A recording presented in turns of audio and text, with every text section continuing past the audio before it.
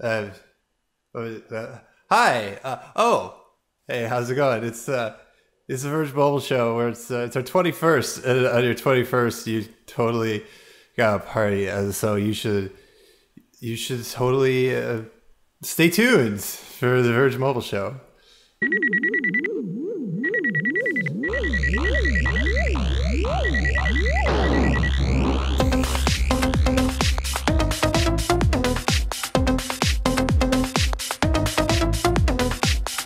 Hi, I'm Dieter Bone.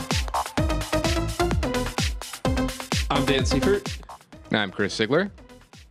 And to be very clear, I am stone cold sober, despite the fact that this is the 21st episode of the Verge Mobile Show for the week of October 15th, 2012.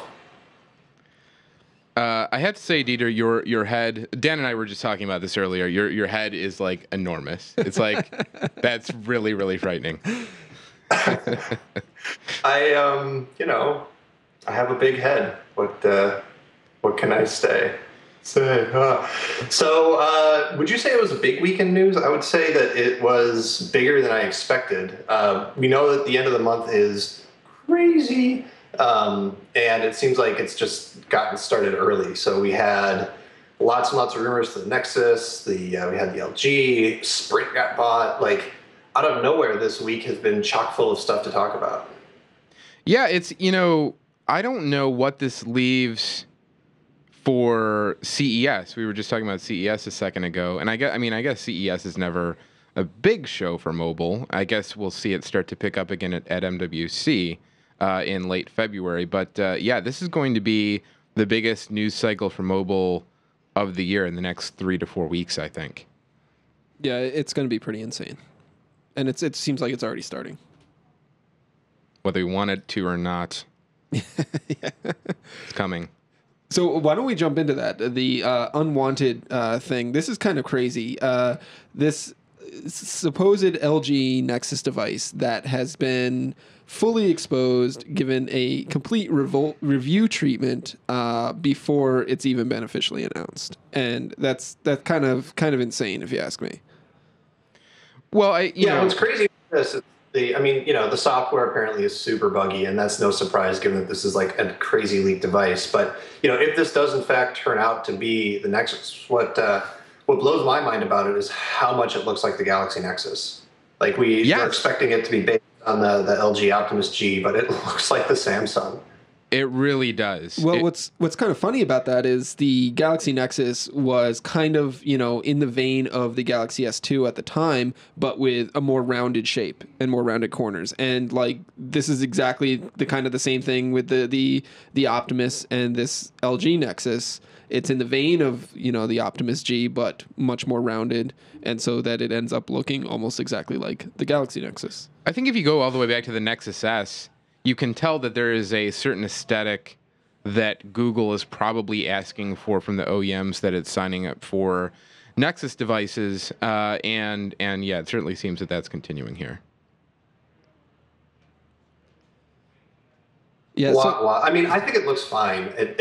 I think it certainly looks better than the Optimus G, which is actually I've got them both here, the AT&T and the Sprint. It's actually kind of a squat, square little phone, especially if you compare it to, say, the Galaxy Nexus or the One X. It's sort of, I'm not going to call it stumpy, but it's a little bit shorter. It's a little bit closer. I don't know if it's exactly 4x3. I mean, I'm sure it's not, but it's not quite as tall.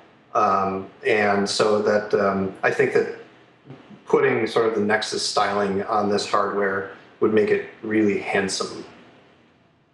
Yeah, I mean, the photos, and I mean, don't get me wrong, whoever, quote-unquote, reviewed this device took some decent photos of it that potentially made it look better than it actually looks IRL in real life, for those of you who don't follow the internet lingo. But, it looks like a pretty attractive device. I don't know. I think I commented last week that my Galaxy Nexus feels huge after using an iPhone 5, and I'm not sure I want a phone that, like, just give me a 4-inch give me a modernized Nexus S.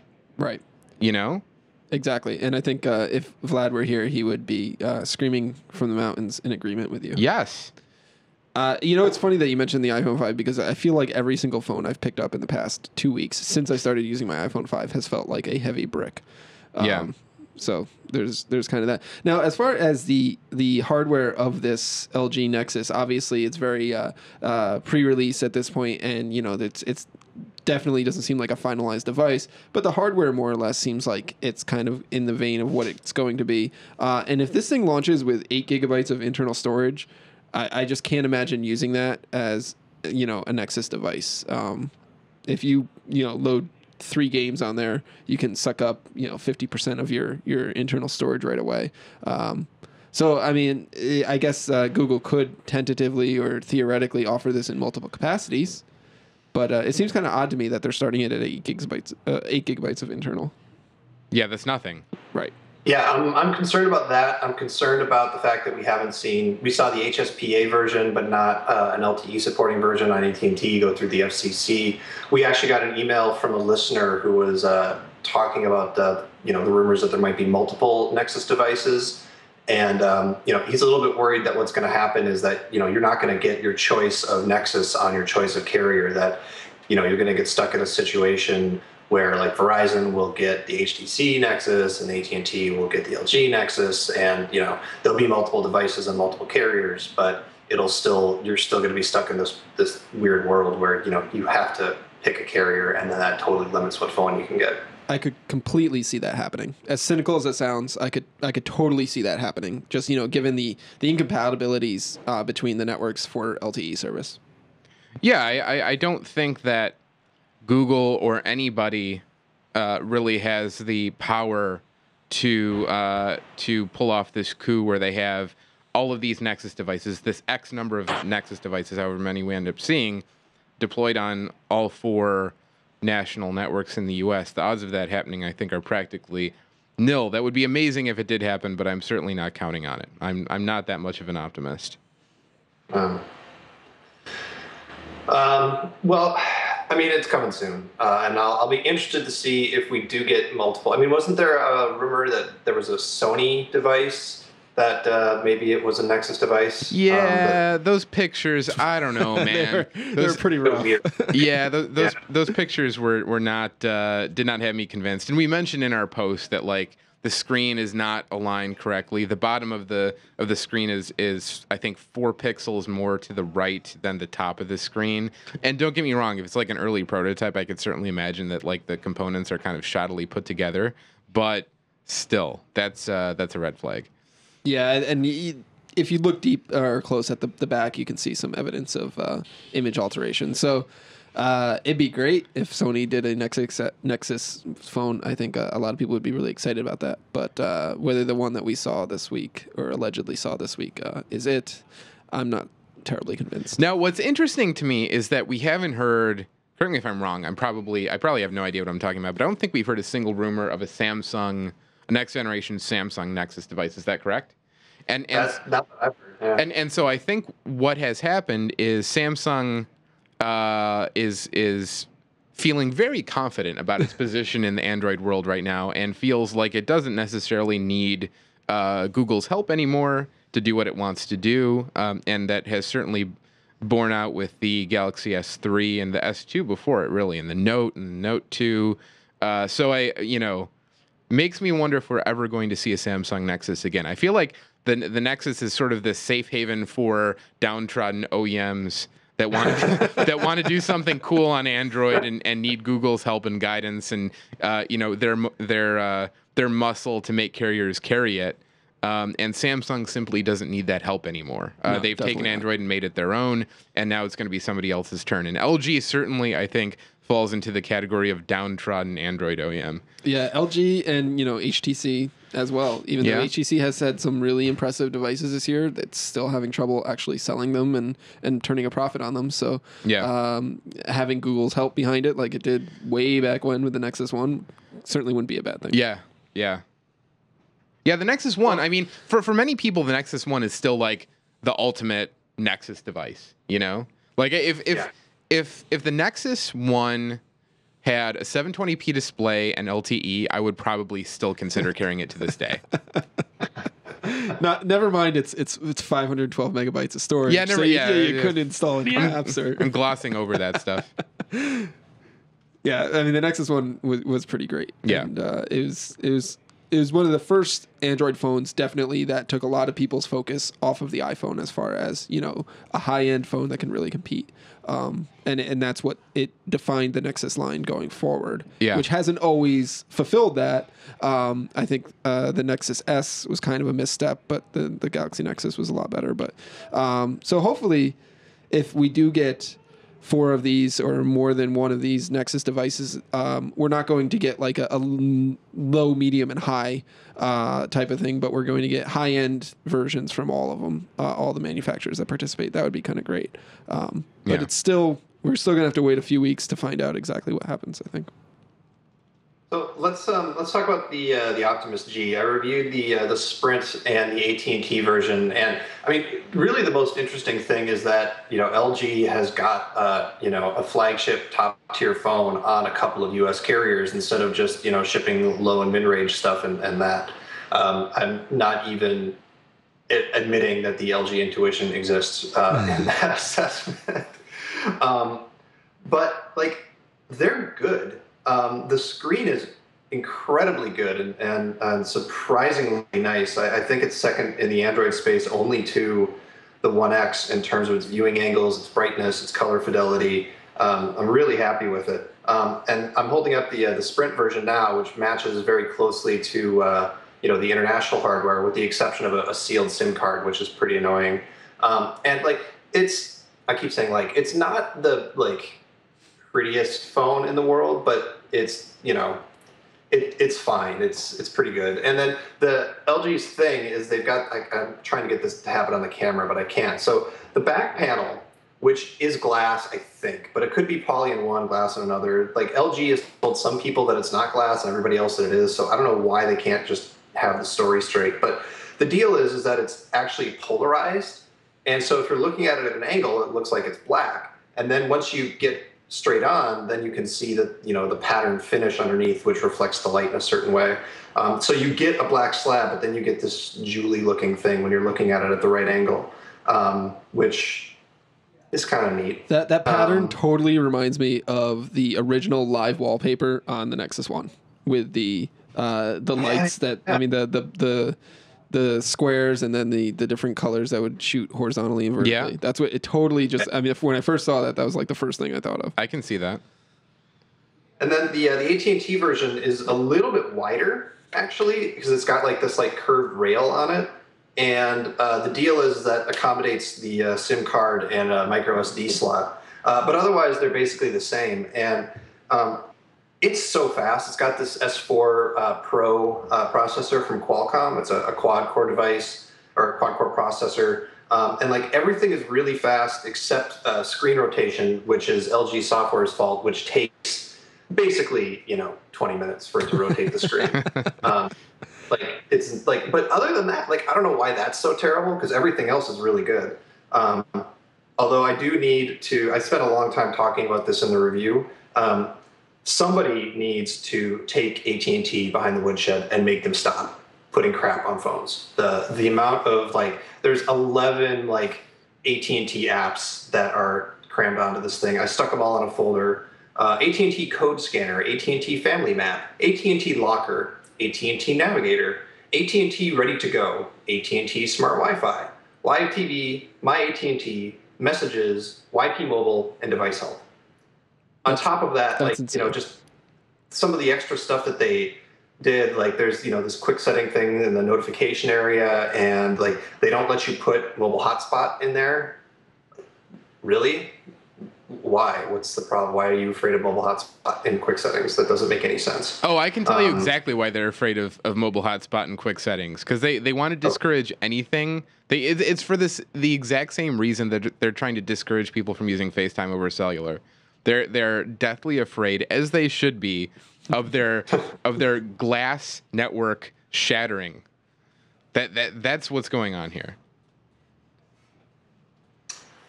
Well, that stinks. So is the software situation the main or only explanation for the slightly lower score on the AT&T version? Yeah, I mean the software is annoying enough that I had to give it a lower score on AT&T. It just it was just too much. The other interesting thing is AT&T's camera is 8 megapixels, where Sprint's is 13, and I much prefer AT&T's camera.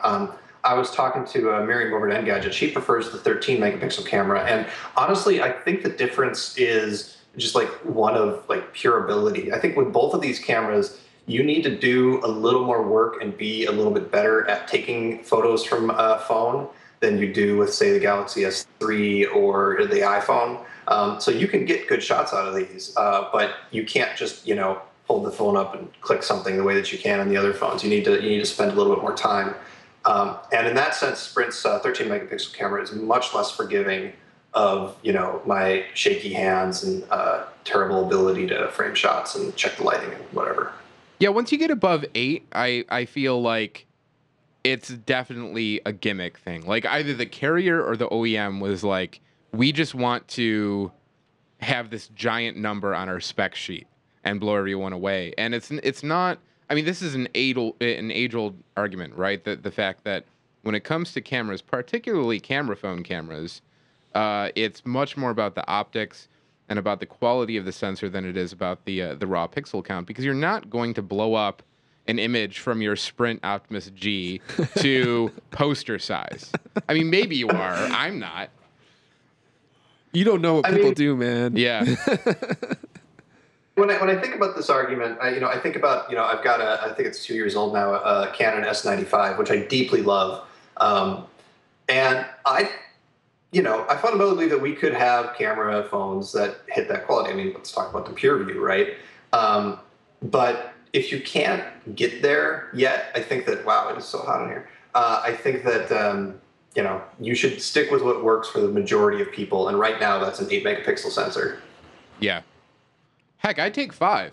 If it meant that I had better low light sensitivity, I would actually be more than happy to take a 5 megapixel sensor. The problem is that I think that because 8 is widely perceived as the standard for high-end camera phones right now, you'd have a very difficult time coming to market with a 5 and convincing people that you're not shortchanging them on a key spec.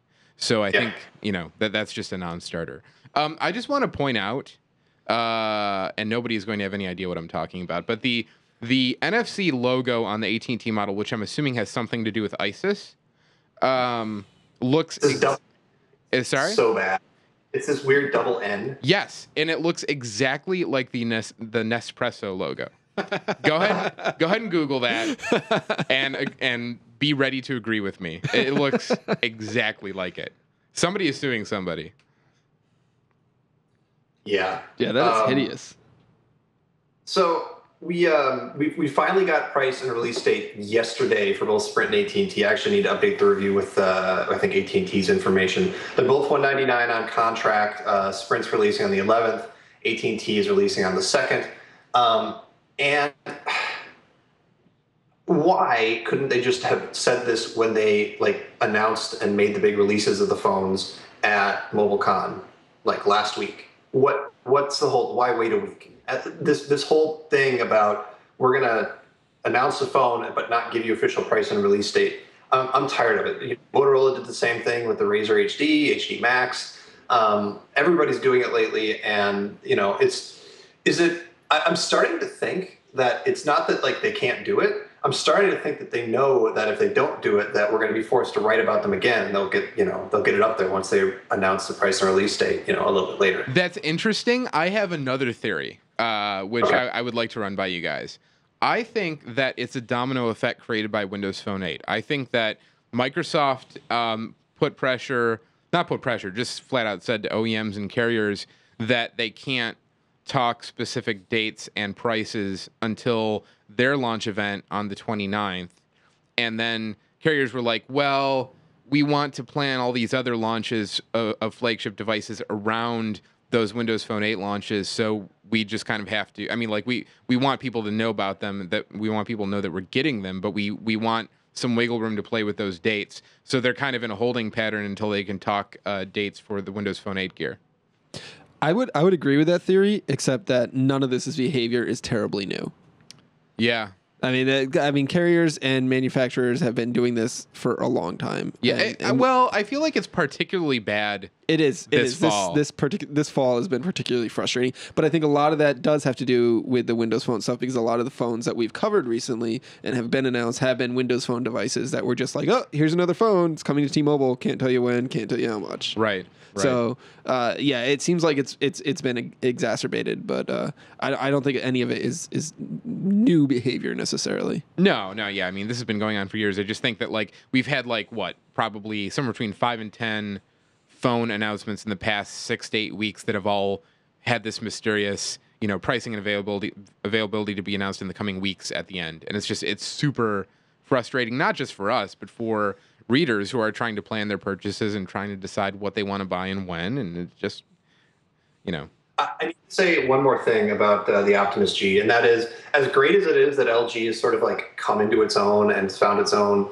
identity as far as hardware goes, in terms of software, and also their launch party at MobileCon, they have huge Samsung envy. It's ridiculous. They like their special features. There's Q Slide, which lets you put this alpha and make video semi-transparent, so you can text and watch video at the same time or do other stuff in the OS video.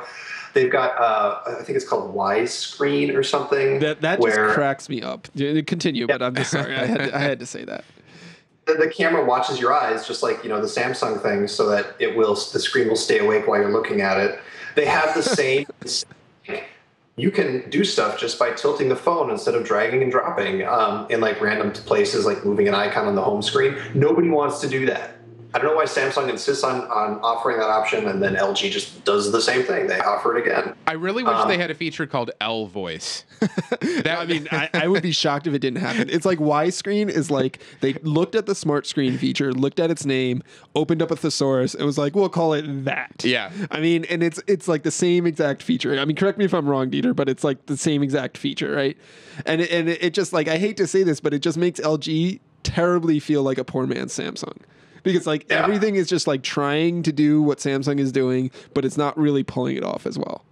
Right. They don't need to do that. Like, this is a good phone on its own. And so this is why it makes me super excited for the whatever we're going to call the next Nexus 4, I think is one of the rumors. I mean, it looks great. I think it'll be really good because LG has managed to put together some really solid hardware here. But this is messed up because these phones, these two Optimus Gs are coming to market in early November, which is right around the time that we think that this Nexus stuff is going to happen. So you're going to have this train wreck, this collision of two very different philosophies, both LG branded products, and you're going to have this mix of carriers. I mean, is the Nexus 4, whatever it's called, going to be offered on AT&T and or Sprint?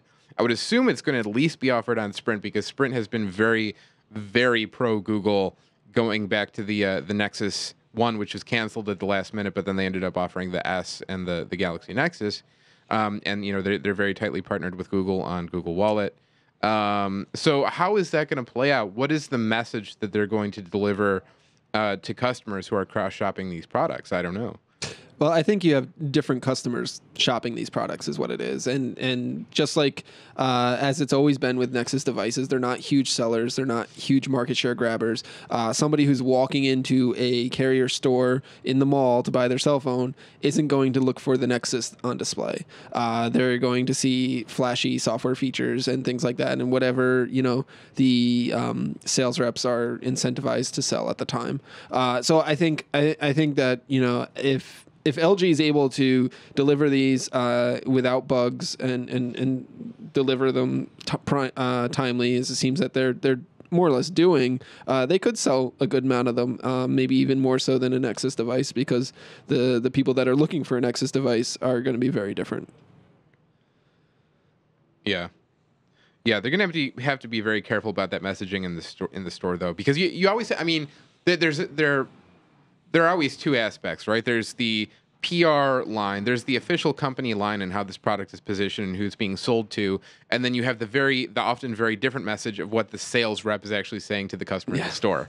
And historically, I mean, the thing that all of these OEMs, particularly Microsoft and their partners, but everyone has been fighting for the past couple years on Verizon and AT&T is, you're fighting the reps that are saying just buy this iPhone. But now, what are they going to say? Just say this is a purely hypothetical situation, but say that Sprint ranges both the Optimus G and then also ranges the Nexus 4, which for all practical purposes looks like a slightly nicer Optimus G, also by LG, and the software, like from like, completely uninitiated customer's perspective, it just looks like different software, not better, right? Like if you put them side by side in the store, you can't say, oh yeah, this Nexus software is obviously better. Like you have to use it and then make the call for yourself.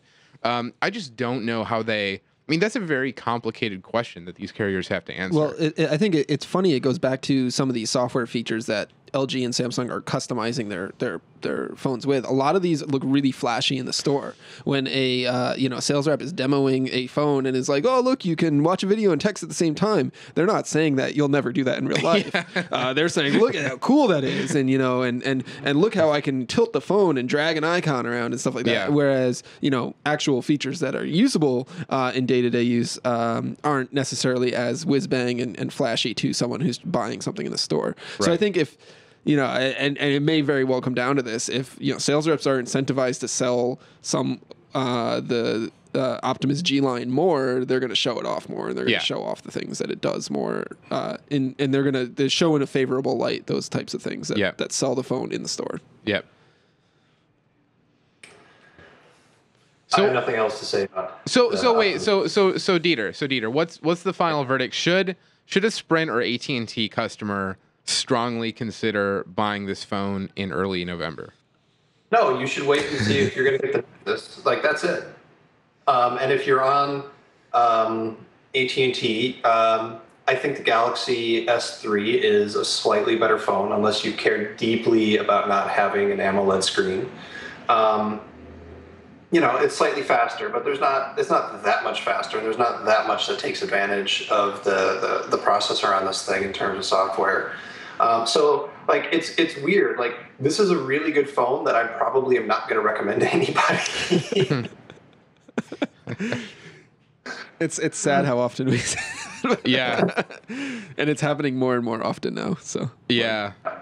Which is a good thing. It means that they're making better products, but it's also making it much more difficult for the best products to bubble to the top and stand out. And you also feel bad. I mean, you can't help but feel a little bad for LG because, they're trying. They're trying really hard. I will say this: the Optimus G is like Dieter was saying in the beginning, is one of the first that LG is getting on Sprint in a long time as far as a high-end device, but it's also one of the first high-end devices that the company has released that's actually making it to the U.S. market in a timely fashion. Yeah. The Optimus LTE took months and months and months to get to the U.S. market. The LTE 2, the same exact thing. The 4X HD, I don't think we're seeing it in the U.S. market at all. And the the View and the Intuition that took 9 months to get to the U.S. market, whereas these ones they're coming out, they're high end, they're still high end when they get to the U.S. So I think that's a big step for LG that they've been able to accomplish that at least. Yeah. Plus, at their launch party at the roof of the Hard Rock Hotel in San Diego, they put a woman in a mermaid outfit and put her in the hot tub. And I had to go to this thing in order to get her. Here I am. I had to go to this thing. It reminds me of when I tuned into the live stream of the Galaxy Note 2 launch event, and there was just some buster doing card tricks, and I'm like, what is with these companies and their non sequiturs at these This has nothing to do with any. Why is this happening right now? And I'm sure that the same thing was going through your mind, Dieter. Why is this happening to me right now? Why is there a mermaid in this pool? Yeah. The other Samsung Envy thing that I forgot to mention, I'm going to see if I can get the audio for us right now, but I have to take my unlock pattern off the screen in order to do it. So, I mean, listen to this. Oh, you hear that? Oh, man. Dude, do it again. I mean, yeah, that's Samsung Envy. That is the inspired by nature water droplet that everyone is such a big fan of. Yep. Yeah. Also, it makes me want to pee a little bit. So I just turned on the video of our very own podcast feed so I could see this thing that Chris mentioned about my giant head. And yeah, it's a big giant head between you two. It's really nice to see you in the studio, Chris. And this didn't get mentioned on the show last week. So if you only listen to the audio version of the mobile show, you don't know this. But Dan has grown an amazing beard in record time. It's really lush. It's all right. It's really lush. It still needs a little work.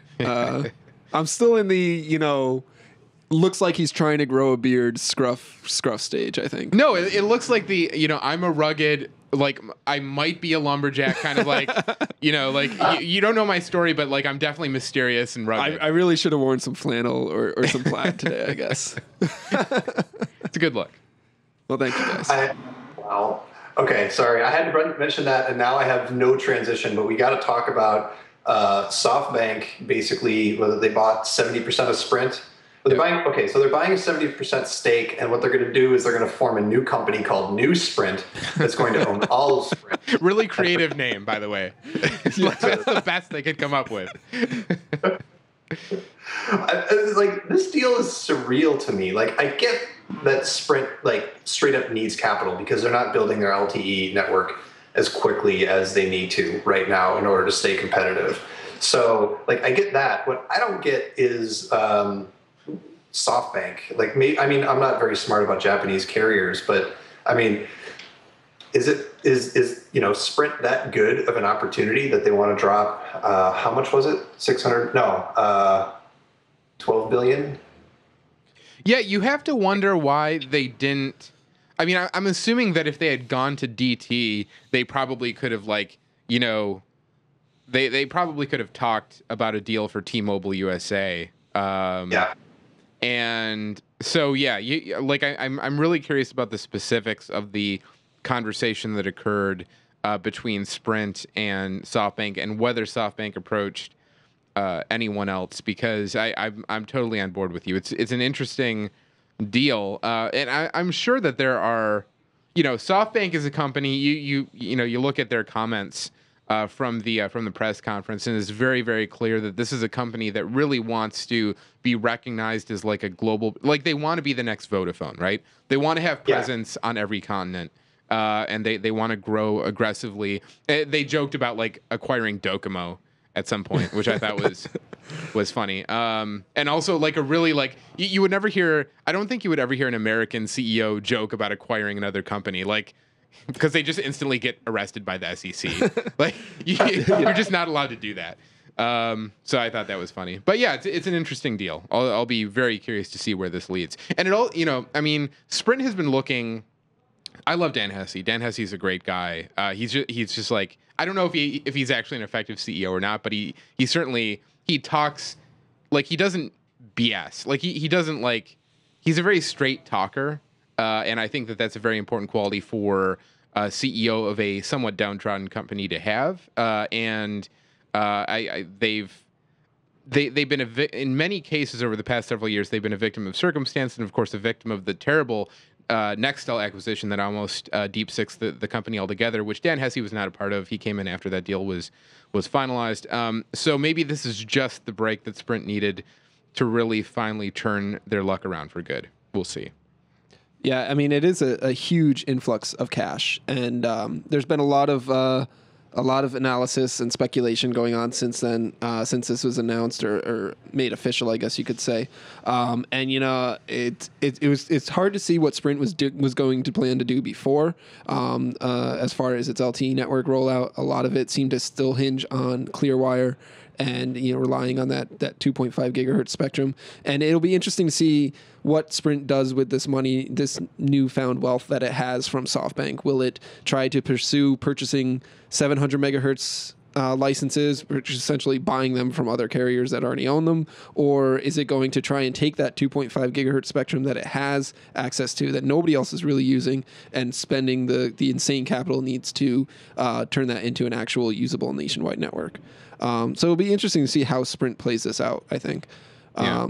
I really can't comment too much about how this is going to help SoftBank because I'm just not intimately aware of the Japanese carriers' financial situations and things like that. But I imagine they saw Sprint as an opportunity to that is a company that's kind of been down on its luck, but it has been sort of turning things around, but it needed some help. So. And I guess SoftBank saw an opportunity to make some money with it. I really think it's just a prestige thing for them. I really do. Like I said before, I think they're hell bent on becoming a global brand, and Sprint was a really clear and present opportunity for them because this was a company that they've kind of been looking to be acquired. That it's readily apparent to anyone who's been paying any attention to this for the past probably 2.5 years that they've been dipping their toe in the acquisition waters. They've definitely been open to discussions with people. So that opportunity was there. But yeah, I mean, like we were saying before, why they didn't talk to, or why they didn't end up acquiring T-Mobile instead, I don't know. It's entirely possible that they had those discussions and they ended up deciding that Sprint was the better value. I don't know. I just hope that Sprint is able to use this money quickly to beef up their LTE network and even their 3G network. I would really like to see them compete and get on par with Verizon and AT&T when it comes to having 4G LTE in the U.S. Broadly and deeply with really good speeds because. I really think that more competition in that space would be great. And, Sprint's overall strategy of being the nice guy, of offering unlimited data, of, being the nice guy, letting Google Wallet exist on their network. It's easy to be that when you're, the loser. But when you actually start competing, if they can hang on to that nice guy philosophy, I think it'd be really good for the market. And we'll finally get press releases that have actual dates attached to when the LTE will be available. Oh, that's crazy talk, Dan. Don't get all crazy on me. So this coming month stuff. Yeah. Do we want to talk about the Galaxy S3 Mini? Didn't we talk? Am I completely insane, or did we talk about the Galaxy S3 Mini last week on the show? Yeah, I think the only thing it was rumored. We didn't have a final right. announcement. Our show was before the actual announcement. The announcement was the next day. And the announcement fulfilled all of our concerns. It solidified all of our worries in that this was going to be a total disappointment and yet another just run-of-the-mill mid-range smartphone that Samsung cranks out seemingly every other minute. And there's really nothing to get excited about here, which is hugely disappointing because I think the whole industry was like, it's got a Galaxy S3 name in it. It's going to be high powered, but it'll still fit in my hand. And that's not the case in the least bit. So here's what I think is going on with this device. I think that certain very influential European carriers went to Samsung and said, "Hey guys, we have a lot of customers who identify with the Galaxy S brand and identify with Samsung and want to own a Galaxy S3." But they're not quite there income wise. You have this huge opportunity to range a device with us that keeps the Galaxy S3 name, but it's down spec'd, and let's make this happen. And Samsung, as usual, is like, oh, okay, sounds good. Sounds like we got all these Galaxy S Advanced parts lying around, Yeah. So I don't think that they hesitate, particularly because this is a somewhat limited release device. I don't think that they hesitated to recycle the Galaxy S name, which is something that for at least the past year and a half or 2 years they've kind of shied away from doing. They've tried very hard, I think, to keep the Galaxy S name at least focused on the high-end product. The Galaxy is used everywhere. That's their Android brand. I think Tom Warren actually said this best. He tweeted out that what Samsung has done is the equivalent of taking an iPhone 4 and branding it an iPhone 5 mini. It's totally bizarre. This should not be called an S3. It's ridiculous. Right. Yeah, I mean, the only thing that it shares with it is its general shape. Everything else is different as far as the screen, the camera, the processor, the internals, front to back are different. And it doesn't support LTE. I would be shocked if we ever saw this thing in the U.S. For that reason alone. But it might pop up with a carrier variation that has LTE for $50 or $100 with some weird name that will be yet another forgettable mid-range That's device. exactly it. This is going to end up being called the the Galaxy Conquest LTE. And that might be a real product, by the way. I don't know. And then it's going to launch on Sprint, and like 3 people will buy it. And like we might write a news post about. We certainly aren't going to review it, and no one will. It will disappear in 3 months. That is what keeps happening.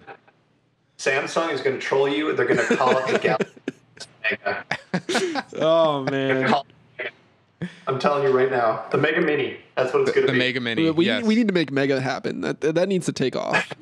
Wait, I'm looking up. I have a sneaking suspicion that there is a Galaxy Conquest. Well, there's a Victory. Okay. Oh, there's an Android game called Galactic Conquest. Very close. Yeah, I guess there's no. Okay, so carriers, there's an idea for you. Galaxy Conquest. I'll bet you there's a Galaxy Victory. There is on Sprint.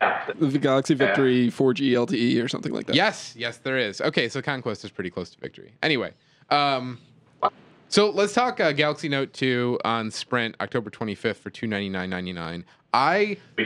There it is. I mean, what else? What else? What? What else do you want to say? It's coming to Sprint. It's coming to Sprint, but so I actually just got my first opportunity to touch a Note 2 last week. I sat down with T-Mobile, and they showed me a Note 2, and like you can't appreciate in pictures how flipping big this thing. Like it is hilariously large. Like I have it here. I left it at home. I don't have it here to show against other phones. Yeah, it's gigantic. It like in pictures, it just looks like a Galaxy S3. You're like, oh, whatever, that looks pretty cool. But no, it's like it's huge. But like, no, do not be confused. Yeah.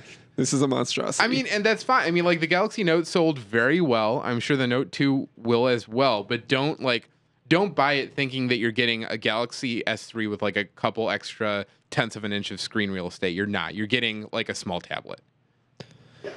Yep. In fact, in Vlad's review, he aggressively refers to it as a tablet instead of talking about it as a phone or a phablet or whatever else you'd want to call it. Yeah. Right, which bothers me to no end because of the lack of actual tablet apps. But I think I made that point last week. So. Right. But it's got the S Pen. It does have and it's got Snote. Yeah. Excuse me, S Note. I have a question. Is the Optimus Views pen called an L pen? No, it's called a Rubber Diem. Okay, because it should be called an L pen. It would be great if it was called an L pen. Yeah. That's the one thing that LG has not latched onto is taking the L initial and just putting it in front of various nouns. Yes. They've got Q. Somebody in the mobile show chat was referencing a rumor that they might do Q voice or something to make. Hang on. That's a thing. Q voice is a thing. In Korea. Already? Yeah. Hang on. Oh okay. In Korea. Yeah. Yes. Back in July, LG renames Quick Voice tool Q Voice, with English version set for early next year. Perfect. So boom. So you have the Q pen. You have this is great. This is perfect. Why Q? Whatever. I think it comes from the Quick. Like they're like we're gonna do a Quick Voice, and then they're like, oh wait, no, we don't need the rest of the UICK. Just drop that, make it Q Voice, and makes perfect sense. Mm-hmm. Yeah. And I guess the last thing is speaking of like finally getting release dates and prices, we've got the Razer HD and Razer HD Max October 18th in the US. And it's $199 and $299, which I don't know if we knew those prices before, but that's exactly what we expected. Yep. We called it. They're slotting them into their price points. Yeah. So. Yeah. And by the way, the notion of paying $100 extra for the Max is insane. Yeah, you're paying $100 more for battery life. That's it. Yeah. Which is like, it's insane, but like, why would you buy the other one at the same token? Yeah. It's got internal memory. More memory. I'm telling you, man, I was trying to look it up. So the Max has more internal storage? Is that what we're... Yeah. Okay. Oh, double... Okay, yeah, I see. Double the internal storage. Okay. Still, it's $100. But like, then again, why would you buy the other one? Is like on a 2-year contract, $100 to make a big stink over $100 between a phone when you're paying $2,000 over a 2-year contract is kind of like you might as well have that phone at least last all day. You say that, but it's like I really feel that. I mean, like, think about any other product. Like, there's a big difference between $199 and $299. Like, I get the logic that spread over 2 years, it's nothing. But you have to think about it in terms of, like, I'm going into a store and spending either $200 or $300 today. Right. So that's still, I think that for a lot of buyers, that's still like a major factor. You know, it's for the same. I mean, like, for the same reason that there's an iPhone 16, 32, and 64. I mean, of course, you'd like the 64. But I bet the 32 and 16 both outsell it. Oh yeah, well the most best selling one is the 16. Yeah. And personally, I can't bring myself to spend $400 for a phone on contract. So yeah, I guess that proves the point. Yeah. I used to go for the 64 on the iPhone, and I used to care a lot about having a ton of internal storage. I don't even know what I've got on mine anymore because I don't care anymore because I don't load it up with music. I just use audio and I don't pay attention. Exactly. Well, to a point that makes sense. But when you've got big apps and big games, you do want to have some. Like, you're not going to go down to an 8 gigabyte device. I've got 32 gig. Right. So you're going to want to have some space, but it's not as big of a concern as it used to be. That's for sure. The only time where it's a problem for me, because I'm with you 100%, Dieter. I got the 16 gig and didn't look back. I use Mog exclusively for music now.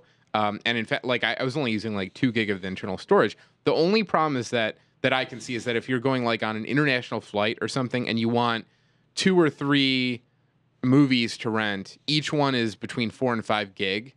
So that's where you start to run into problems. But otherwise, it's like there's no problem with the 16 that was the exact reason that I bought the 16 gigabyte Nexus 7, was because I was like, I want to use this on movies or on planes, and I want to be able to watch 1 or 2 movies. Yeah, and that was the exact reason that I did. Yep. Can I point out 2 things? 3 things. I want to point out 3 things.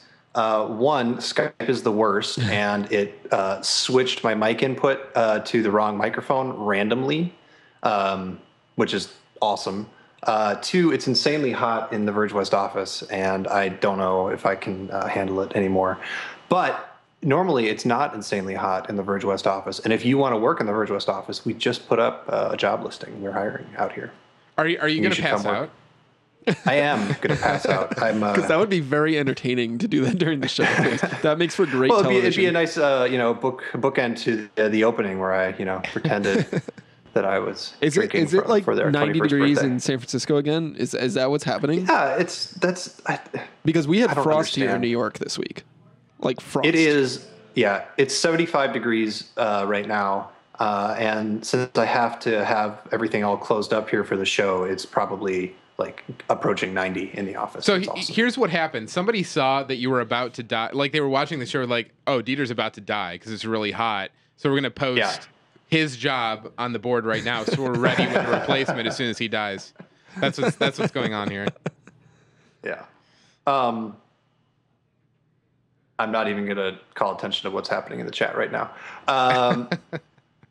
Razer Max HD. Like, if you can spend the extra $100, you should, because I've held them both. And unless you're actually holding them and feeling their weight, if you're looking at it from more than a foot away, you literally cannot tell the difference. Like, it is the Razer HD is not that thin, and the Razer HD Max, or is it Magic Max HD, whatever, is like a millimeter thicker. It's barely thicker. Despite the fact that it's a penthouse screen and, a few other problems that I have with the software, but not that many, surprisingly. It's not launching with Jelly Bean, which is insane and annoying because Google owns this company. I'm actually kind of like, the idea of a phone that has literally 22 hours of talk time is pretty exciting for me because iPhone 5, this LG, the One X, the Galaxy S3, if I push any of them super hard, I can't get through a day. And the idea that I could just not care is pretty exciting. Like, I'm imagining having this phone at CES and just not worrying about my battery life. Well, to your point, Dieter, when the original Razr Max came out, and people would ask me, I'm on Verizon, what phone should I buy? I don't want the iPhone, I want something with LTE. I inevitably told them to buy the Razr Max because for an average user, it provided a good enough experience, and like I would not hear them complaining that the battery life was terrible like they would with any other phone. And so I think that with the Razr HD Max, it's going to be a lot of the same. Where if you want an Android phone on Verizon. Right now, given what we know, because we don't know exactly what Nexus phones are going to come out or how they are going to perform, the HD Max is very tempting for that reason that you just don't have to worry about it. If you want any phone on any carrier that's not the iPhone, you should wait for like a couple of weeks so that we know exactly what's happening with Windows Phone. We know what's happening with the Nexus.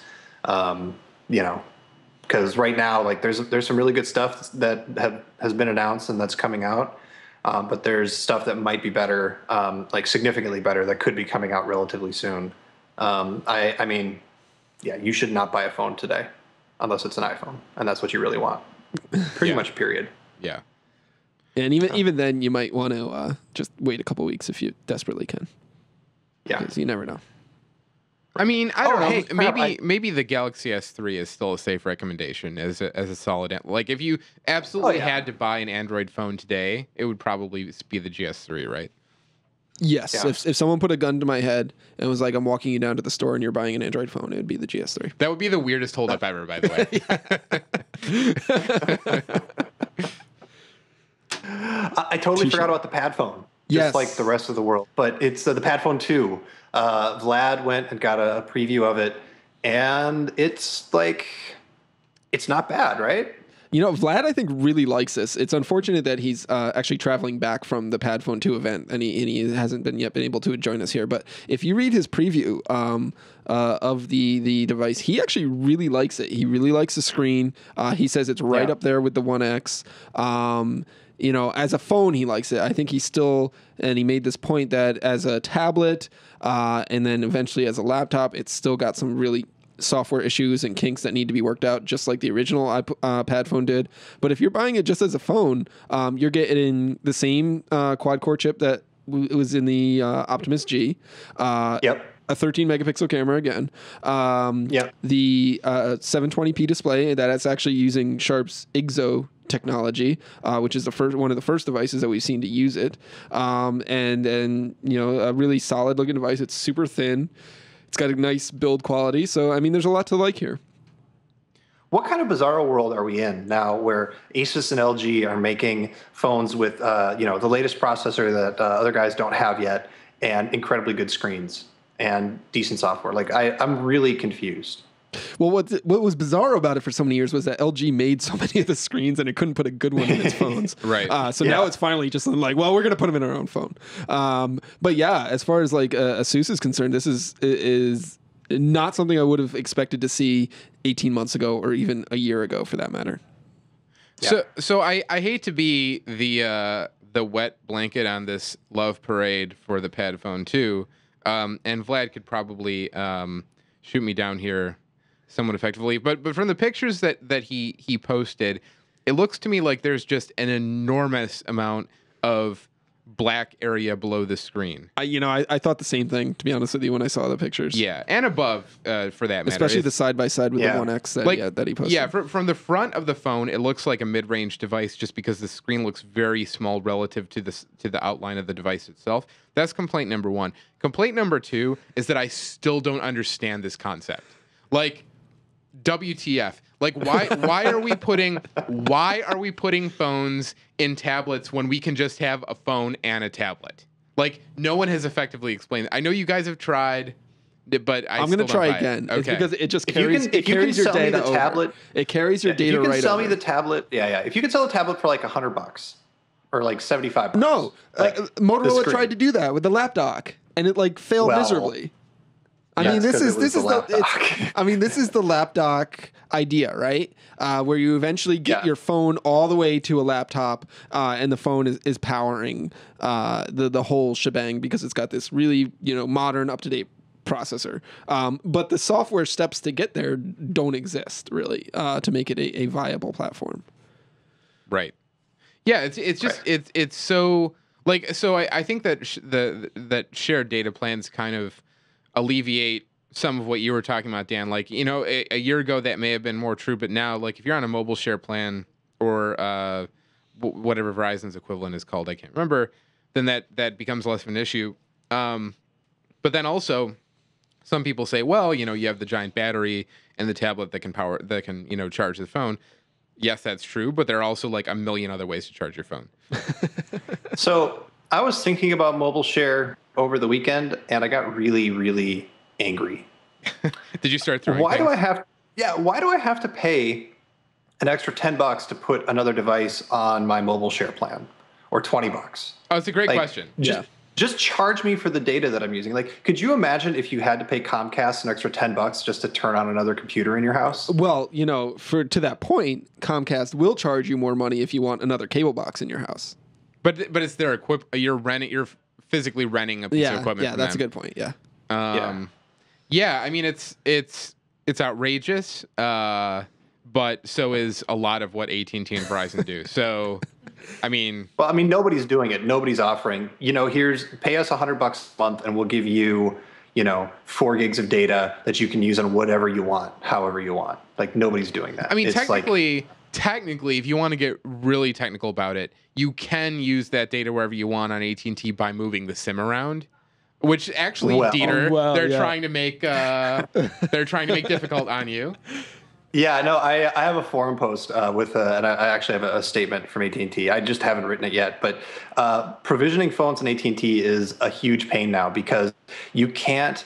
To have all the features on the iPhone 5 work, you need to be on a mobile share plan, and you need to call them and have them provision it to the IMEI, the unique identifier for the actual phone hardware, so that mobile hotspot and FaceTime will work.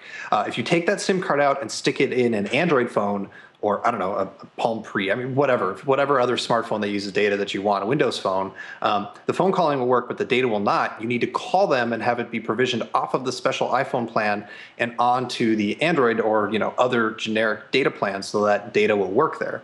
Now, that's the way it's actually always been. But what seemed, and I thought it was different before, but AT&T tells me it's not, is if it's provisioned as a, you know, generic data device to Android, Windows Phone, whatever, you used to be able to stick it in an iPhone and have those other features work. But that's not the case now. And then I guess it wasn't the case before. So if you want a like officially sanctioned mobile hotspot on an iPhone and AT&T, you've got to be on an AT&T plan. And if you want data to work at all on a non-iPhone smartphone, you need to be provisioned there. So what used to be really simple SIM swapping is now you put the SIM in, you call AT&T, you wait for 10 minutes, you talk to somebody, you say, hey, I'm in a different phone now, provision me. Now, like, I'm all worked up about this, but this is not a problem that 99% of people have. But it's still like, I mean, it's a 1%er problem there, Dieter. That you've right, but it's the principle behind it is, you know, AT&T isn't treating their devices agnostically. It's, you know, you need to call them and get the provisioned for the specific data plan for the specific phone that you have, and that's like, it's in the same vein as why am I, you know, having to pay for each device going on, you know, my data bucket. I get that there's a certain amount of load that goes on the network from having another device registered on it, et cetera, et cetera, et cetera. So like, I know it's not going to change anytime soon, especially because it's a big revenue stream. But I want the carriers to be more like dumb pipes, and I want them to treat the stuff that connects to their network equally. And this is a tiny little step in the wrong direction. Yeah, I mean, it's really like just the carriers are fighting becoming that dumb pipe that, you know, we would like them to be and would hope eventually that they become. But they're going to do everything they can to stop that from happening. And requiring you to actually call them, to interact with them, to switch a device is just one more way to do that. And the funny thing is that carriers fight so hard to reduce the amount of time that customers need to spend on the phone with them. I remember at MWC, I had a discussion with, the name of the company escapes me. What is the, what is the company? Oh, they made that hotspot thing, that one you talked about? No, the company that got into hot water for transmitting all your keys. Oh, Carrier IQ. Carrier IQ. So Their real business model is not being evil. It's actually coming up with these metrics that carriers can use to like tweak service and like fix towers that aren't performing optimally and this and that and the other thing. They were in the process of rolling out these new tools that were actually customer facing tools, so that a carrier would roll these out to its customers, and they would be able to log into like this portal and see all these stats on like how many drop calls you've had and like why the calls were dropped. Things that like, customers probably call into customer service for all the time. And it's just, there's nothing that customer service can do. It's just, it's kind of like wasting their time. So that was Carrier IQ's proposition to carriers, is give them access to this information. They will call you less. And carriers are always looking for ways, self-help tools, those sorts of things, to make it so that you don't have to get in contact with them, because that costs them money every time you do call them. So here you have seemingly a really easy thing for them to say, well, we're just going to use one APN for all of our devices. And then that way, like, we stay true to the spirit of GSM. You can move your SIM around just like you're supposed to be able to. And what do you know? We also don't generate a support call. Like, and instead they're throwing that advantage away just because they want to. I mean, I'm sure they have some random technical reason why they're doing it this way. But in reality, let's be honest, there's no reason that FaceTime over cellular can't run over the existing APN. Well, I mean, I would like to know how European carriers would handle it, because that's a perfect example. Like, people can switch from an iPhone to a Galaxy S3 if they want in the UK. I highly doubt they have to call O2 to switch it over. Right. So, yeah, maybe there's a technical reason, but does it really need to be a technical reason? Right. And on that depressing note, I have nothing else. Is there anything you guys want to, do we want to talk about ISIS? I don't really want to, I mean, it's coming finally, maybe. The logo looks like the Nespresso logo, but I already mentioned that. I don't think that's the ISIS logo. That's just the NFC logo that AT&T is using. It's awful. Yeah, I guess I'm just looking through our other news items for the week. Yeah. Oh, you know what? We should touch. You guys are going to kill me for this, but I do think we should touch briefly on the iPod Touch review, because there used to be this running joke that like a really, really common like device combo for business people was a BlackBerry in one hand and an iPod Touch in the other, or an iPod, not even an iPod Touch, but just an iPod of some sort. This is still, I think, a really compelling product for a lot of people who, for one reason or another, either want a non-iPhone or need to have a non-iPhone, probably for business, but still want access to all of that iPhone stuff. And this looks like a really sweet device. I'm really excited that they're bringing colors to it. I think it's incredible. Yeah, it's a gorgeous device, and it's really well made, and it's like incredibly thin. It's insane how thin it is. You can't like appreciate how thin it is until you actually hold it, which is, we say every single time, but it's really the truth here. I think with the colors, I think that Apple identified a target audience for this, with that, this is a huge device that teenagers love, and parents love for teenagers, because they don't have to pay for a data plan on it, and they don't have to pay for another line on their cellular plan. They can give the kid a prepaid phone, take to school in emergencies, and then their kid has all their games and apps and iMessage and everything on their iPod Touch. And I think these colors, just speak to that as well, that, the kids will eat this up. Right. So what makes me wonder about the iPod Touch is, why aren't we seeing these colors on the iPhone? And I think the answer is probably, it's probably just like everything else bad that happens in the world. It's probably the carriers, right? Like I don't think SKUs, right? I don't think it's the carriers, because I think Apple would do it regardless if it wanted to or not. If it wanted to put colors on the iPhone, I think it would do it. I don't think the carriers have that kind of clout over Apple's design philosophy. But yeah, it's a good question as to why we don't see it in the iPhone, unless they're just trying to separate a premium versus a slightly less premium line.